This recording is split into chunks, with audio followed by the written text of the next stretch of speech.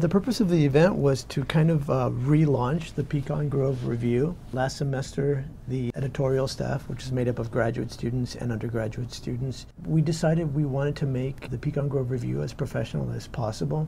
And in order to do so, we wanted to come up with a look that we could keep from semester to semester to semester, so that people knew exactly what the Pecan Grove Review looked like.